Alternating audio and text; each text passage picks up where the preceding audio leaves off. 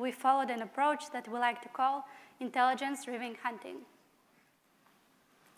So intelligence-driven hunting is basically a complementary approach to generic threat hunting, but it's more threat-centric or threat-focused, and of course it's integrated with intelligence. It's more accurate, but of course it's more time-consuming and more expensive. And we use that when we want to hunt for specific threats that are relevant to a specific organization, specific industry, or even a specific region. And intelligence-driven hunting really gives us the much-needed context.